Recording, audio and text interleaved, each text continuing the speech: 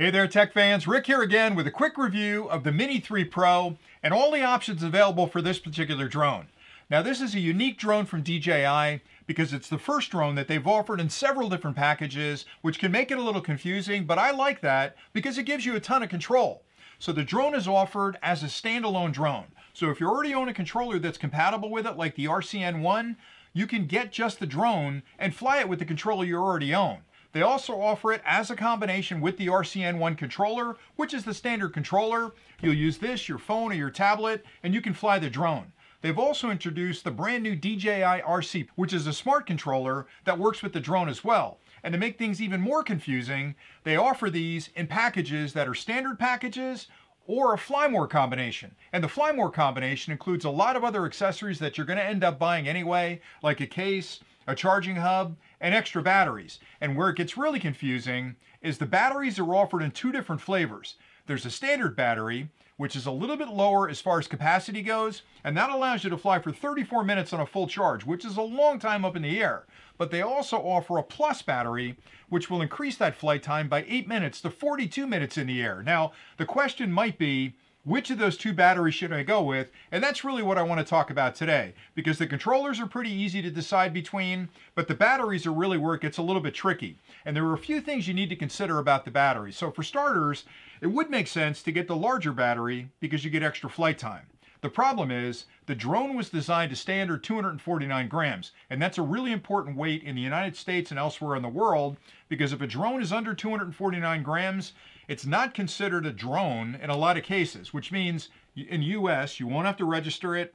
You can fly it very easily without a registration.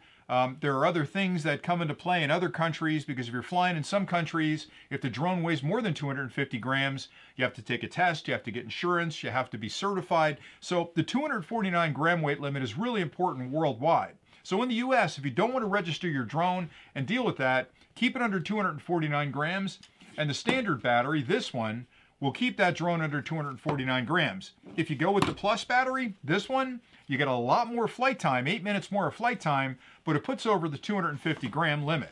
Now for me, I don't think that registration is that big a deal, because if you're flying as a hobbyist in the US anyway, it's a $5 registration fee, and you can use that same tail number on all the drones you're flying. So it's just a matter of going online, paying your $5, you get a registration number, you put it on your drone, and just go off and fly. And then you can fly a drone that's way heavier. So it's not a big deal in the States, but in other countries, it can be a pretty big deal. So if you're living in one of those countries where the restrictions are really important, you're going to want to stay under the 249 grams by using the standard battery. Another key consideration is the weight of the drone and the wear and tear on the drone. A lot of people are wondering, well, gee, the heavier battery probably puts more wear and tear on the drone. The honest truth is DJI designed this drone specifically for the larger battery and came out with a smaller battery to offer it under 249 grams. So all the electronics inside the drone, including the flight controller, the ESCs that spin the motors, the intelligence that understands how the drone is buffeted in the wind and how it can crank up the performance of those motors if needed to compensate for that wind, was all designed for the larger battery. So you're not really increasing the wear and tear on the drone. You're actually working less hard by using a lighter battery. So don't worry so much about the wear and tear on the drone. And I only know this because that was one of my first questions when I spoke to DJI about the brand new Mini 3 Pro. I said, you've got a larger battery. Did you think about the wear and tear on the drone to compensate for carrying that extra weight inside the drone? And that was the answer I got. So don't fear the wear and tear on it. So what it really comes down to, I think, if you're living in the United States, using the larger battery, in my opinion, is a way better way to go, because it gives you all that extra flight time in the air. And you might think to yourself, well, 8 minutes isn't really that long. Is that really that big a deal? You have to remember that when you're flying a drone, you're typically putting a drone up to go capture some footage of a beautiful area or take some pictures of things that are really interesting.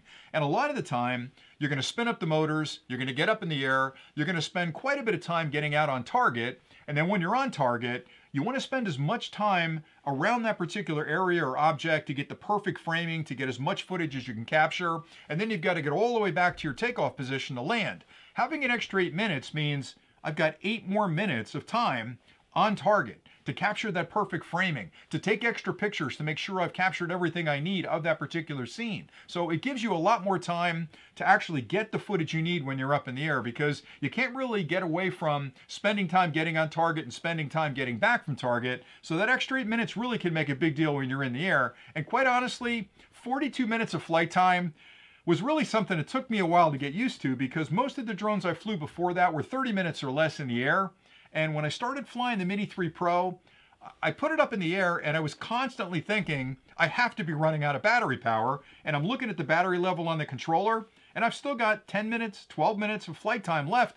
And it just took me a long time to get used to that. So 42 minutes is the perfect amount of time up in the air to get out, get on target, take some pictures, take some amazing footage, then fly back and land. It's not like you can't do that if you're using the smaller battery with 34 minutes of airtime, but to me, if you're gonna make the decision in the US at least, pay the $5, register your drone, go with the bigger batteries. You're just gonna have a lot more fun in the air, because for me, the more time I can spend flying, and the less time I have to be on the ground changing batteries, that's a really good day. So that's my 2 cents on it. If you're in another country, it's a bigger deal. But again, in the US where I fly, not a big deal to register it with the FAA. And that's pretty much all I had for today. Wonderful drone. In my opinion, probably the best drone flying today for the price. There are a lot of other drones out there that you can be flying that have advanced features and functions, but the Mini 3 Pro, with the capturing capabilities of the camera, the ability to avoid obstacles, the APAS technology that allows it to fly through a very wooded area and dodge all the trees.